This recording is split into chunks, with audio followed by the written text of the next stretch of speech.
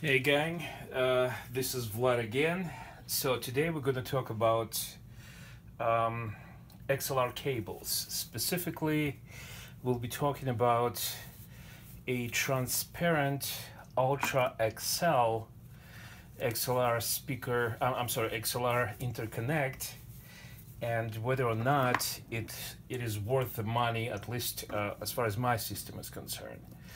So those cables will be replacing these AudioQuest Diamondbacks. These are about $170 brand new, and probably about $100 you can get them used. There was no problem with them. It's just at some point I decided, you know what, I'm going up in terms of upgrades for everything like preamp, power amps, speakers, and now the turntable. This one is going away, and in RPM 10 we'll be replacing this RPM 9. So I thought maybe it's time for me to also upgrade XLR interconnect as well. But then what to get, what to replace those Diamondbacks with? So here's the thing. I read a lot of reviews, and most of them have pictures, and a lot of those pictures basically they show what kind of cabling those people use, and for the most part it's either really expensive MITs, music interface technologies, or it's a lot of European stuff we don't see here in the States, like Kubala Sosna and so on. And quite often I could see transparent, this kind of cable. So that got me thinking, okay, so these not just people who buy expensive stuff, but also equipment makers, they prefer this brand. Why? I started to look that up, and there were a few pictures of listening room, test room that Audio Research has, and they basically use transparent technology cabling, not just interconnects or speaker cables, but also power cables, pretty much for everything. And of course their stuff is top of the line. It's like Magnum Opus and all that stuff, and those transparents cost you like $30,000 each. Not each, but a pair. So also that is Audio Research, so they prefer these kind of cables. If you go to the speakers they use in their test room, those are Sonos Faber. And if you research that, Sonos Faber also uses transparent in their room. So that got me thinking, okay, what is so unusual in these cables? And when I started to read up on this, strange things popped up. First of all, if you go up the lineup for transparent technology, and you start buying more expensive cables, they start asking you questions like, what equipment do you have? So you tell them, okay, I have Past Labs, this preamp, and Audio Research power amp, and so on. They start asking you about your room and other equipment, and you would ask a question, what does it have to do with the cables I'm buying? These are just cables. Turns out it does have a lot to do with how they configure a cable. So it's not just a cable to them. It's a part of the system, and they want to adjust it to your system so it sounds optimal. So I said, okay, I need to try it, and I need to try not just a low shelf stuff that's not that different from AudioQuest stuff. This stuff, in terms of what it's made of, but costs 3 or 4 times more. But at least mid-shelf lineup for transparent. So mid-shelf is this. So this is Ultra. Actually, it's Ultra XL.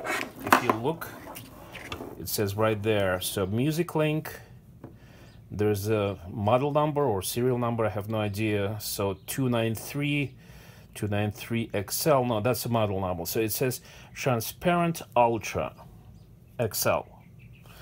So what this line costs new about $4,000, and that was a few years ago. If you want to buy it now, it doesn't exist anymore. I mean, it does, but it looks different. So as you go up, there is a reference level, then there is Magna, there's Magna Opus, and those go up to $30,000. So this one costs about 4,000 new. I couldn't find exact number for this, but let's say 4,000. That's a fair number for it. I got it for 800, and we'll see if this cable that costs $4,000 new is actually sounds better than this $170 cable. And we're going to basically listen to it with this cable, then with this cable, and we'll see what it sounds like. So hold on, and we're gonna give it a listen. All right, so we queued the LP to test. The LP is going to be Dead Can Dance.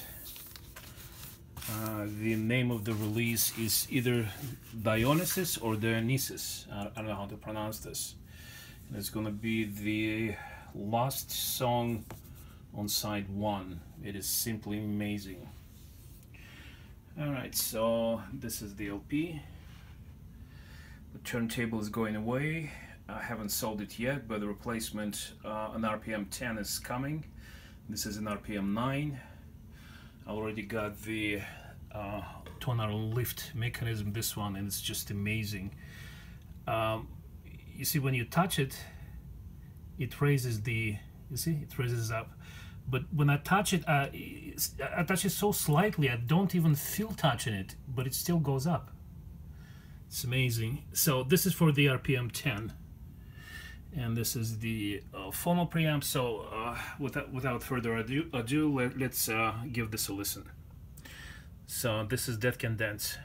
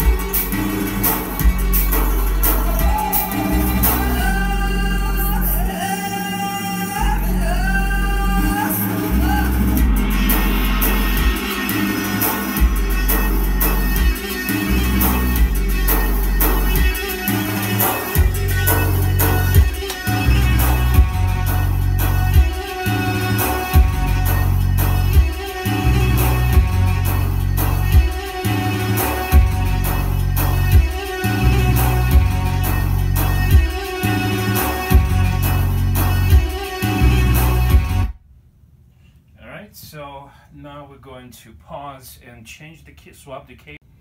So we changed the cables. Now we're going to listen what it sounds like with the $100 cables as opposed to $4,000 cables.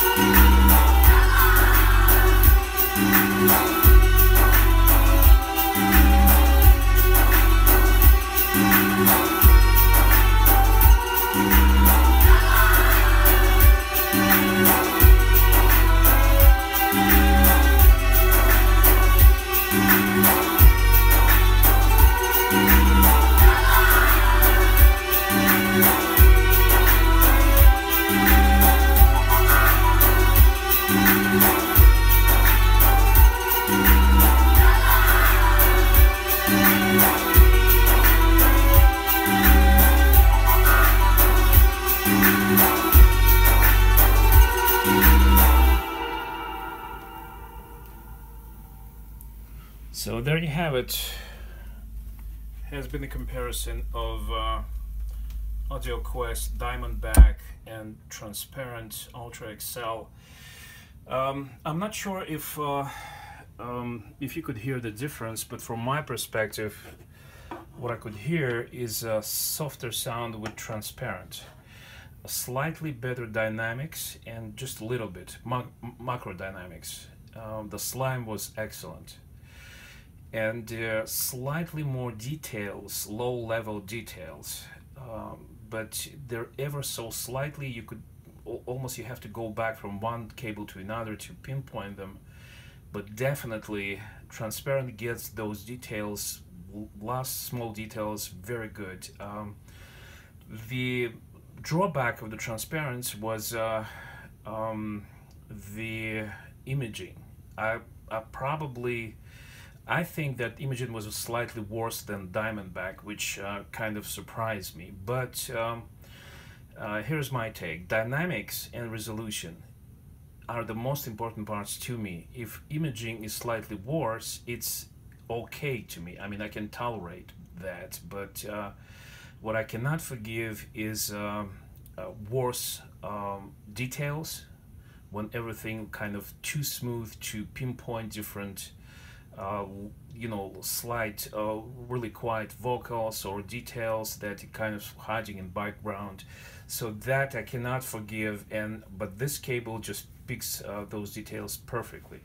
Now, is it worth the $3,900 difference? I don't know.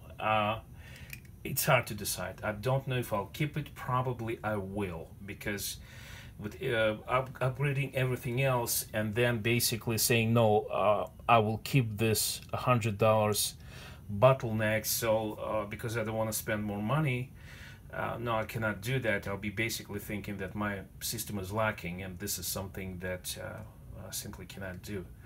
All right, so there it is. If you have any questions, please post. Thanks for watching.